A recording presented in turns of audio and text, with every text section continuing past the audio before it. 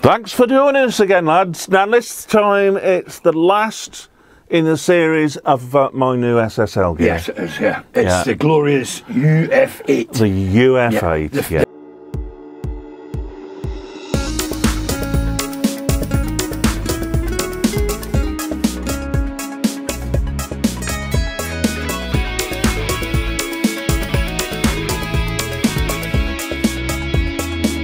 Right then, here we go, Ed. So, this model is the UF8. The UF8. The F again stands for fader, so it's an 8 fader. 8 fader, yeah. Unit, yeah. Much more than that. UF8. Oh yeah, much more than that. What do you think of the build quality? I think it's excellent. It is excellent. It is. Again, like the other two pieces in the SSL you've got, it's built like a battleship. It's pure quality. It's all metal construction, metal face and a brushed aluminium, lovely look to that. And I think these are aluminium, you know, as well. Well, they might be actually. Yeah. I keep saying black. So, but the rest of the unit is a black metal, bottom, sides, and back, etc. And it's not just a cheap press metal; it's substantial. It's heavy duty. It's quality. It's what you would expect from a company like SSL. You would really, yeah. And probably, like you said, the fader controls, top controls. Look, they probably are aluminium. Yeah. And the only plastic really on it are the rotary controls. And then the rubber buttons, which basically everything has now, no matter what you buy. Yeah. But it's a quality piece of kit. And, it is. You know, let's get into it then. Let's get into it, yeah. Now, what I'm going to do, I'm going to play your latest single again to demonstrate it. Okay. And here we go. So, we'll start over in the top left. So we've got these layers. Not sure what they have to do with Cubase. No. And to be honest with you, I don't know what they do. I'm not, you know, and I haven't assigned them anything to anything. You can assign them to something. You can, yeah. What we should actually see, Ian, is that all these things don't pertain to any particular DAW that we know of. No. So those ones that you say don't really have a function or much of a function in Cubase may be really active in something like Pro Tools or Logic. Might be, yeah. And other controls that are really active in Cubase here might be the same in a Pro Tools or Logic DAW. They don't really have the same effect. But like you say, a lot of these unusual, or a lot of these that are not assigned to Cubase, you can assign to what you like. You can. So what I've got, I've assigned, I've got to get the right teeth in today, the quick buttons. So, the quick button number 1 brings up Cubase's mixer. Marvellous. Right, let's just get that fully lit there. Right, so that's Cubase's mixer. You can turn it off again, right? And then, let's say if we want to have a look at the channel controls on the roll and drums there, we can just press 2 and up that comes. Channel settings for the roll and drum. Marvellous, yeah. This is all pertains to Cubase. Yeah, right? Yeah. Get rid of that. Now number 3, what I'm going to do is solo a couple of things out to demonstrate that number 3 clears the solo. So number 3, you've assigned it as all solos. Yeah. Well, actually, it comes defaulted this way. Right. Yeah. So all solos off. That's right. Marvellous. Marvellous. Yeah. To finish off, 360 button.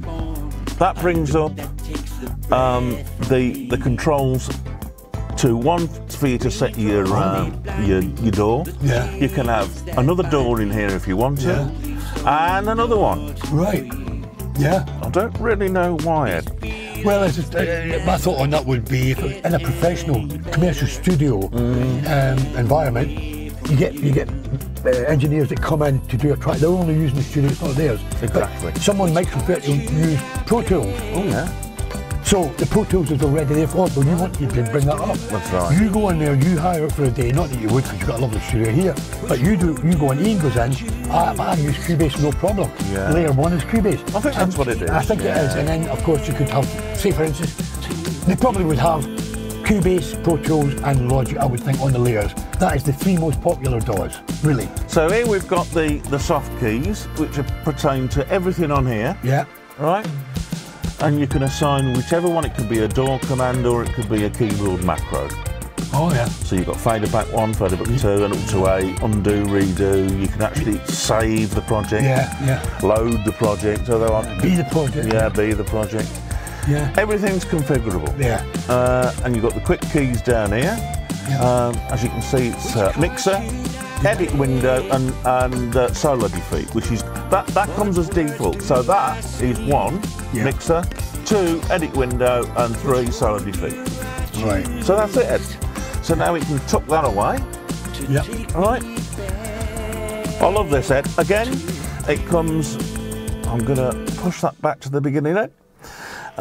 This comes as standard as well. Brilliant, Ed. Not sure what send and plugins are. And it's plugin and channel. Not sure what these do, Ed. Yeah. Well, again, they might be configured for another DAW. Could be. Whatever. Yeah. Whatever it is, but this, what this does, if you configure up in this corner here on the mixer window. And I've forgotten which one it is. I have to just demonstrate it. You go up in here, Ed, and then you press this, and you can show all channels, and then you can configure your own. So I've got all guitars, vocals, and drums. All right. Now you see that, Ed? I see that. Now, if we now press 2, we'll get guitars. So these you've now assigned these to particular groups, then? Particular vocal group, drum group. That's right. Guitar group. Yeah. Marvellous. So if you're sitting there, you want to just mix the guitars, you just sew all these out, and there's just your guitars, Ed. You'll hear them come in now. And it's easy to find then. Easy to find. Not one down a bit. It saves you having to scroll all the way along. Looking through a whole mix. Yeah. Yeah. Scroll along. Yeah. You know what sections are in. Yeah. You know what you're doing. You just go to it, and there it is. It's just lovely. Yeah. And of course, on each of these channels, which I'll show you in a minute, you've got that lovely SSL plug-in sound. Yeah, yeah, of course. The strip sound. Yeah, that was annoying me as well. I'm just going to try to blow it away. Blow it away, yeah. Now then, Ed. Yep. So let's clear that. Now we've got just the vocal. Yeah. Now, can you see on the screen as well, Ed, that Cubase's mixer is showing us exactly what's going on here as well? Yeah. Yeah? Yeah. Watch as I change it. Number 1, that's all channels. All channel, yeah. Number 2 is guitars. Group, yeah. And number 3 is vocals, and I think I've got drums on 4, so how's that sound? I think you have. I think I saw that on the menu that you had dropped from. I always drop the bass in with that because it's part of the percussion group, so I like to sort of do that. Yeah. Marvellous. So there you go. Yeah. Now then, Ed, we've got read and write controls. As I say, I don't know what these do. I don't use them. I haven't assigned them. You can. You can, yeah. But I haven't. No need to. I mean, it's so lovely the way it is. Yeah. Now, if we select, let's go back to our vocals. Solo it. Yeah. Now then, can you see along the top here, Ed? Yeah. We've got effects, EQ, strip, instruments. Now, if we press this now, Ed. Oh yeah. So your effects illuminates now. That's right. On that. Oh, I see. Now let's get to another bit of vocal. I see. Yeah. And play it. You can actually take the send to the reverb up and down from here. From there, yeah. Excellent. Which is absolutely marvellous, Ed. That is actually excellent. Marvellous, yeah. Now the others, obviously, the EQ. Now I don't touch this because we're using the SSL channels, so I'm not using Cubase channels, but what this actually does is that the EQ here allows you to manipulate Cubase's EQ. Yeah, so like this is on EQ1 at the moment. It is. If I was to move that, would that... Can you see it moving? Look at that. Yeah. Oh, that's terrific. Terrific. Yeah. And I'll take that back to yeah. If you I think you have to press it. Yeah, to make it active. Yeah, but if I now turn it, I mean that's amazing. It is. It is. I mean, so the SSL not only is it great on its own for what it is, it's totally integrated into Cubase. Into Cubase, yeah. It's as if, really, Cubase, and well, it's as if Cubase is now SSL. It's exactly. Or SSL is now Cubase. That's right. They're just totally married together. That's right. Excellent. So now go back to pop. So that's that. Clear all the solos. And let's reset your song again, Ed. Let's get rid of that. Bring it back to the beginning. Show all the tracks. Select the drum track. Now we'll do that there. We've already got it selected. Yep. Now notice on the screen, Ed, when I press read, the green light comes up, and when I press write, that one comes up. So you just select the channel and do what you want with it. Not sure, trim, latch, touch, not sure about those. I mean, if you press them, they don't even light up. So I assume that there's no, they're not applicable in this situation. No. Right, so that's that covered, Ed. This is, we've covered the inserts there. Now, obviously, this is pan for each channel, defaults that way. You can hear the groove drums being pan there. All left, all right, marvellous. Then you've got the B pots over here on the soft keys. If you want to, if you haven't got the UF1, you can use this I see that. as a transport control. Look at that. Look, rewind forward. So excellent. What more do you want, Ed? Again, it's all under your hands, Ian. Which is a great way. I mean, I don't work like that at home, obviously, because I don't have all this stuff. So I'm totally in the box. I'm totally out of my box. But I prefer this, and I'm sure you do, because let's face it, you're an audio engineer, an audio mixer. You use your ears. You don't. You could be blind. You could be Stevie Wonder or anyone like that, and you could still mix with your ears. But when you don't have this, you're forced to look at the screen and use a mouse and point and drag things. And that's not really intuitive. No, I'm gonna make another point here while you said that. And I'm glad you said that, Ed. Let's just see if we can find. Now there's some nice effects. What's it's down here, and where are we? The glow. That'll do. That'll do. Where's the glow? Let's bring up the glow. What's it's? Now then, Ed, you talk about control. Right. Can you see? Right. The focus button. The focus button. Right. Press that. Move over to your favourite knob. Now adjust this. Watch this, Ed. That's terrific. Look at that. Now you're talking about you can close your eyes and you can make fine adjustments without looking at the screen. Talking about fine adjustments, right? There is a fine button. Somewhere. That's him here. And then you can actually make even smaller adjustments. Smaller increments. Smaller increments. It's marvellous. Instead of just going, this doesn't work on glow, but it would do because this is. I think this has got rigid selections. So lovely. I mean, I just love that. The channel selector is obviously what you would expect. It scrolls to each channel. To the channel you want, Only on the desk though. It doesn't affect Cubase, right? Which is great because you can sort of leave that recording a vocal while you're chasing through here, adjusting something else. Love that as well. Excellent. And now I'm going to go and show you what I have to do in this case retrospectively, because we recorded this and then we upgraded. What I had to do, if we can bring this up here, like, and what I had to do is put one of these on every channel, and then completely flatten and take all the effects off Cubase's insert channels to allow SSLs. That's right. Now, if you have a look at the 360 now, and we go into the desk. This is the virtual desk. Now you can see I've got a mixture of all three of SSL's desks from the 4000 to the most modern one. And you've got two versions of the 4000.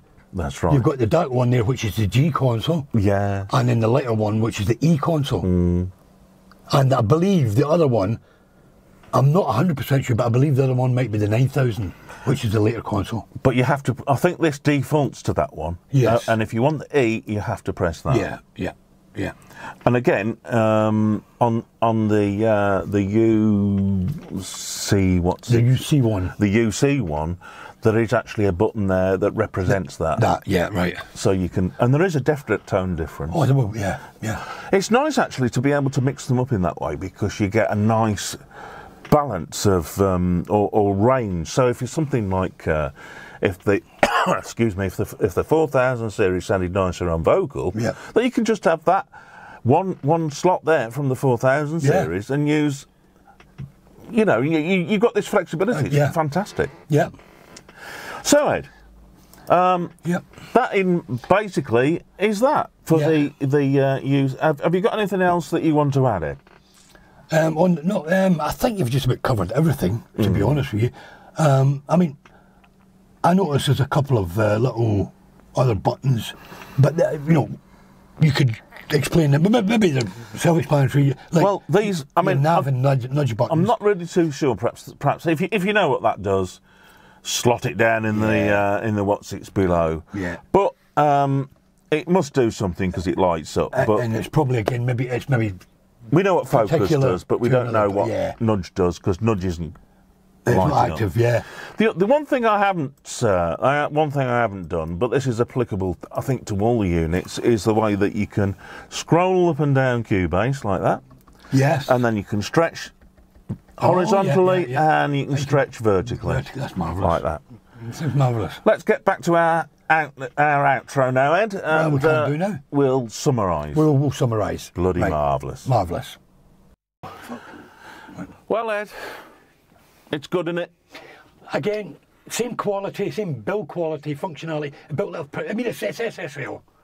And I mean, what more can you want? You've got the whole shebang there. You've got a desk on your desk. Albeit it's not the big grand 96 channel one, but you haven't got the room for that anyway. No. Even if we went from the end of the bedroom, then your bedroom still isn't big enough for that. But anyway, what you've got there is that. It's that. And you've got the fader port, which is the full control functionality. You've got the 8 fader port, which is all the channel, and the universal controller, and it's just incredible. It's lovely I stuff. just think it's wonderful. Yeah, wonderful.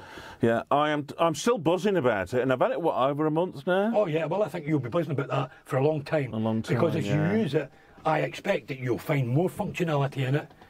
And more things that you like. That's and more usable. Well, what really made the difference to the studio is this.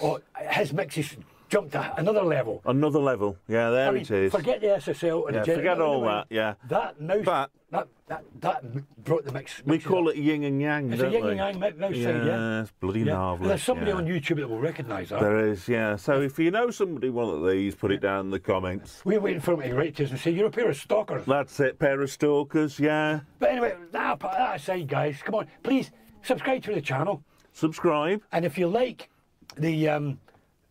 what we're putting up in the content and everything like that, so obviously subscribe it. If you like it, give us the thumbs up as well and the likes thing. And guys, come on, please hit the notification bell, bite it, scratch it, headbutt it, sit on it, burn it, kick it, drown it. Do what you like with it, or even press it with just a little finger, right? Even your pinky. In fact, you can press it with your nose. Nose, yeah. Or get somebody else's finger and press it. Yeah. But whatever you do, come on, guys. And if you like what we're doing, even if you don't like what we're doing, we like to chat, we like to converse. Get into the comments below, guys, and let's banter back. There's not another channel like this, with a pair of old daft buggers like us ranting away. Trying to do something we don't know what we're doing. No, yeah. It's great. Yeah. But anyway, guys, do it, and you'll be comment, and we'll get back to you. We will. He certainly will anyway. We will. And I will when I can get round to you. But he's the main stalwart. I am, yeah. Running the channel, so if you like, as the administrator. Yeah. What we're doing next week? Next week, I think it might be the 12 string. 12 string, yeah. I've got a new puck there, which you'll see. I've already done that. That's already in the can, but that will come up after these. So yeah, it's in the pipeline. It's in the pipeline. So that's got for coming up as well. And I've got another purchase coming tomorrow. You're always buying things. And this one's rather nice. This is something a bit different again. Yeah. Tune in for that one, guys. In fact, tune in for all of them. Yeah, tune in for all of them. See you next time. Yeah, ciao, guys.